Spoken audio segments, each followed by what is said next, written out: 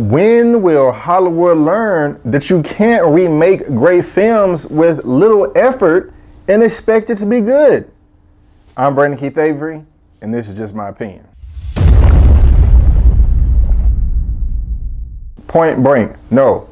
Point Break, the 2015 remake. And I will say, this film did do a lot of great things. The action and the cinematography and all the stunts and the visuals, that was great about it. I mean, when they're jumping off mountains and climbing up mountains and surfing waves and flying through the air and doing this and doing that and going down snow mountains, all of that was very nice. It was shot very well. It was beautiful. I mean, I was actually smiling in the theater, just enjoying all of it, taking it all in. I mean, if you want a great action movie, a great action adventure movie, I mean, they did that well. I will say that I'm not going to lie. I'm not just going to hate on this because it's a Point Break remake, but that part of the film was done great. But everything else, no, not even remotely close. And I'm not really mad at what they were trying to do, but you can just tell that they didn't care and did not put too much effort into it. This was a cheap money grab off of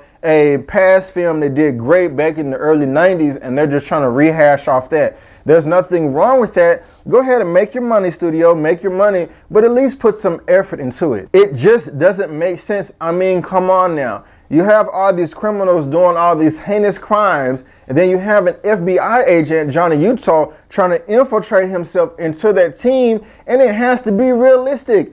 If you're pulling off these worldwide stunts, going across from continent to continent, robbing people of millions of dollars, and if you make the smallest mistake, you can go to jail for your life. You're not just going to welcome on a stranger into your team, letting him know all the secrets without doing any research or any background checks or anything. It just doesn't make sense.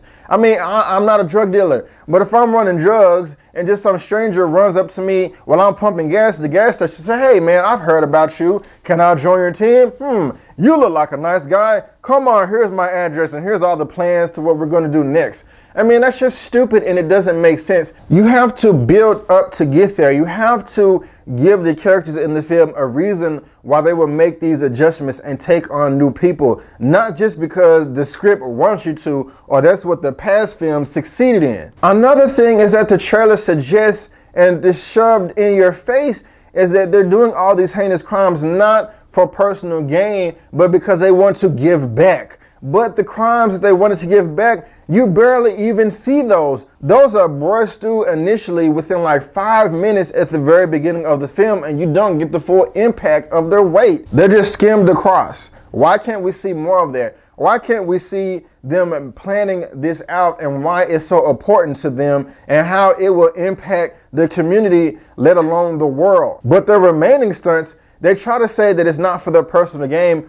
or to receive enlightenment, but I don't see any other reason why they would be doing this. I mean, they're inspired by somebody that tried to do the same thing in the past and didn't succeed in that either. He failed and didn't even get remotely close. You're trying to follow him blindly and it just doesn't add up. I mean, if your so-called master wasn't able to do it, what makes you think that you're going to be able to do it? It's just there to be there, and that's why this film fails. If I had to rate this film out of a 1 out of 10, I would give it a 3 out of 10. Yes, a 3 out of 10. And that's pretty bad if you ask me. But guys, that's just my opinion. Have you seen Point Break? Do you want to see it? Have I turned you off? Have I turned you on?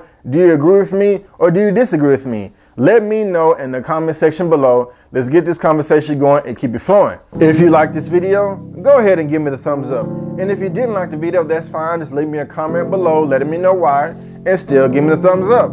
Since you're watching this on YouTube, go ahead and subscribe to the YouTube channel so you can get all the content that I have to provide in the past and in the future. Also, you can find me on my website, Facebook, Instagram, Twitter, and all that good stuff. And guys, share the video. I'm not gonna get mad if you share the video. So guys, thank you for tuning in. And before you go, don't forget that my name is Brandon Keith Avery, and that's just my opinion. Peace.